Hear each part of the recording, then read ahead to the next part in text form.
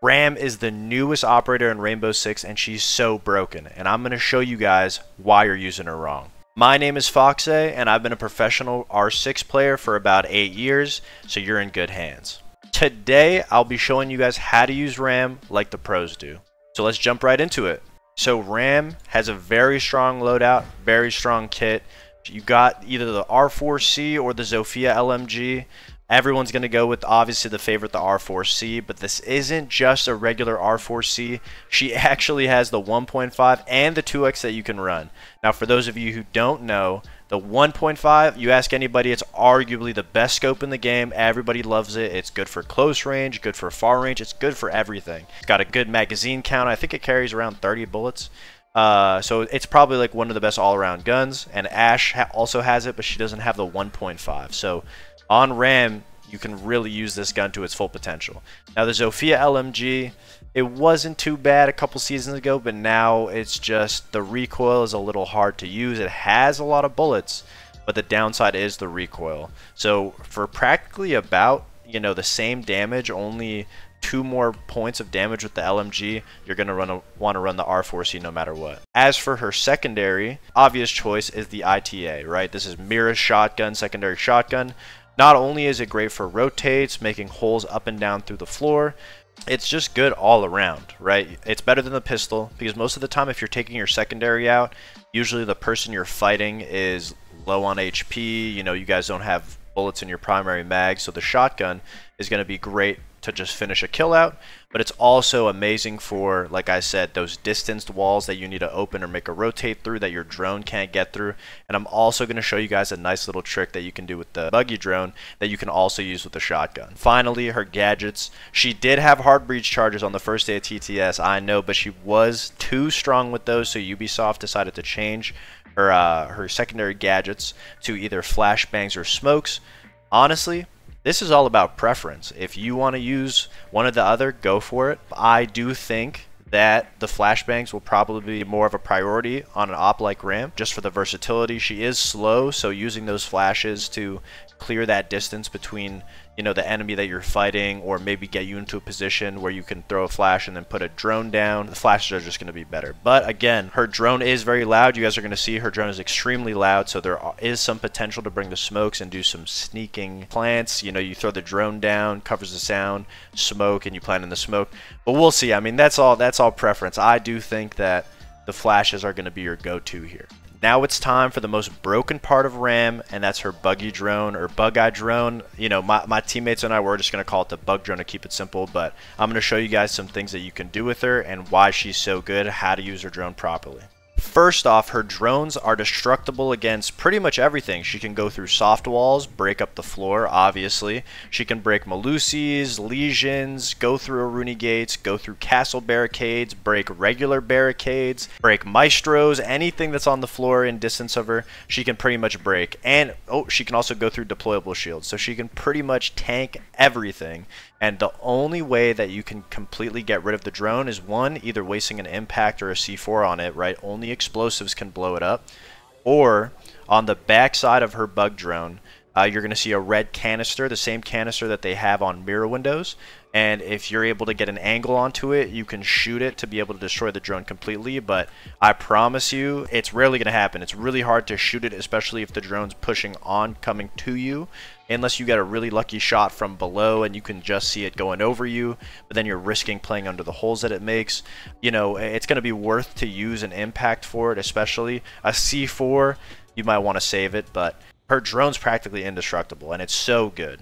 Also, mute jammers, electro claws, and bandits and pests don't affect the bug-eye drone at all. Of course, if you put your drone on top of a mute jammer or in the radius of it, it will not start. But that's almost a 1 in a million chance. If you put the drone just a couple inches back and start it, the mute jammer will not stop the drone. It'll push through mute jammers. It'll push through Mozzie pests. If it goes over an electro claw, it will not break. If it touches a wall, it will not break. It's a tank pretty much. Also, the bug drone is very loud, right? I was saying it before, and it's an extremely loud drone. It's able to not only destroy things and tear up the floor and walls completely, but it also gives you a nice little bit of cover and distraction if you're trying to make a play off of it. So, if you didn't know, with the bug drone, it can go through castles in a Rooney Gate once it's activated, but you can actually use it to break regular barricades and entry with the drone before even setting it off. So I'll show you right here, as you're about to go through the barricade, you can just throw it and walk forward with your drone. Right, so that's something that a lot of people will not be expecting, especially entering in from an outside door or entering in through a window. There's a lot of ways that you can use that to surprise the enemy. That being said, after you go through a barricade, like I said, the drone is extremely loud. So you're able to not only mask the sound of your own steps, but also your teammates' footsteps, and you can disorient the enemy teammates or the enemy team in general from either hearing that you're entering off the drone, and you're going to keep them on their toes, constantly questioning if you're actually moving behind the drone or if you're using the drone to tear up the floor. So I'm going to show you guys right here, right, assuming we push through the barricade, right? If we're going to throw it on a hard floor, this is going to be a sound warning. So, you know, if you got headphones on, be careful. So you can not only push through the barricade, but also push with your drone.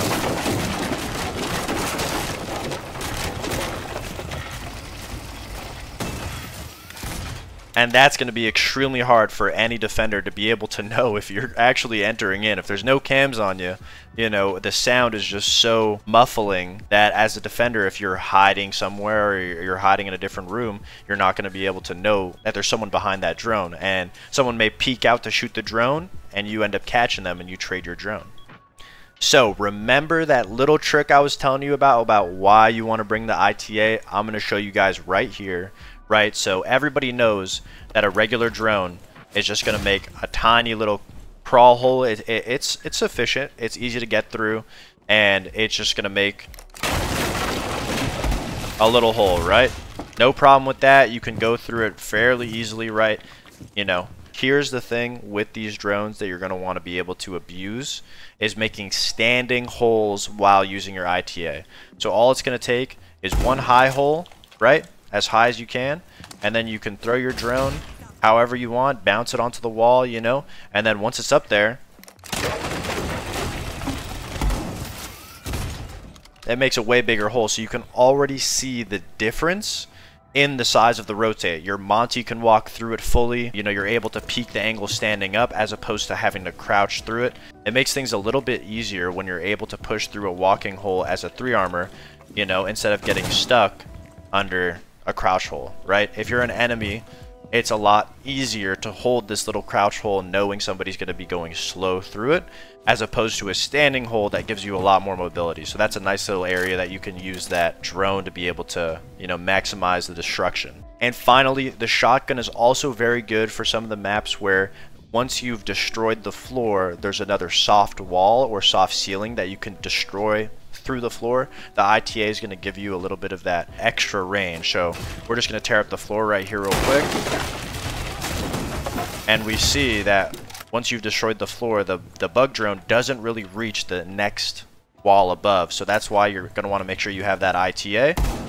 And you can make some holes from above. And now you're able to create new sight lines like Buck while also being able to maximize the amount of floor destruction, right? The drone tears everything up like the Buck shotgun, like Sledgehammer, but now you also have that distance with your own shotgun. Even though it's not as fast as Buck, you can still create the same vertical angles, different angles with the shotgun while also destroying more floor than Buck and Sledge ever could. So the buggy drone, the shotgun is a perfect combo, and you're going to want to be using it on RAM. The difference between regular barricades and castle barricades is castle barricades don't instantly destroy once you throw your drone at it. But there's a cool little trick that you can do if you're rappelling on a window that is castled. You can throw the drone onto the windowsill, get ready and primed to jump in the window, and you can jump in and destroy the castle barricade extremely fast as you're jumping through the window to be able to get a very fast entry and also again catch everyone off guard because they can't hear you going through the castle. They don't know if the castle was just broken and there's someone in, or if it was just broken just to be broken, and you have a very fast moment of opportunity where you can make something happen off of that drone. And now finally, there's a lot of places, there's a lot of great destructible floors, a lot of maps where you can completely utilize the bug-eye drone everywhere, all over the place, right? But everyone's going to be expecting you to be using it from the top down. And here's a nice little area that you can keep an eye out for other maps if there's other places that you can potentially use it. But this is a spot on Oregon Kitchen where you can actually use the drone to destroy the floor above. So I'm going to show you guys right here. You're just going to want to come alongside to these pots and pans over here. Either shoot them or punch them off, you know.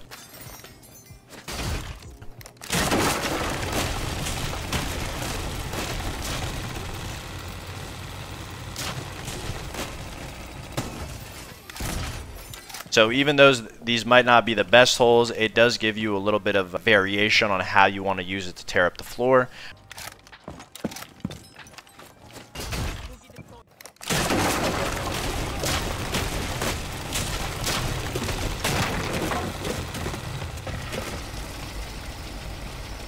Here's an idea of a strat you could run with RAM on Oregon.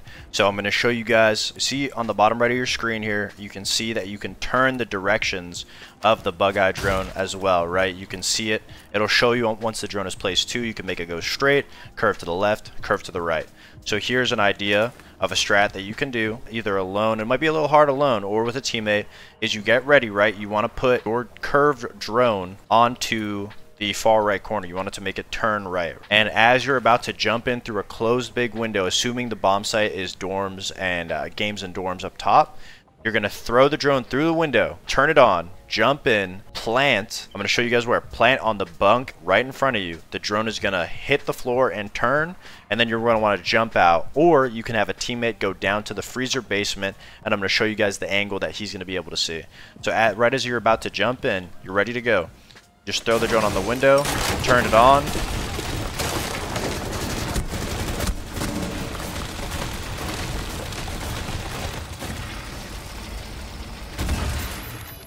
You got a free plant, and then your teammate or yourself from below, you get a free sight line, everything onto the bomb. And while you're planting, while the drone's curving, it's doing no damage to you whatsoever. You're able to get a plant down for free, and you're also able to get some free kills from below. Thank you guys so much for watching. I hope I've taught you some nice tips and tricks on RAM that you can use in your games and rank up. I appreciate all the love and support. If you guys liked it, please leave a like, a comment, or subscribe. And let me know what you want to see next. I love the feedback. Any advice you guys have, let me know. Thank you guys so much. Appreciate it.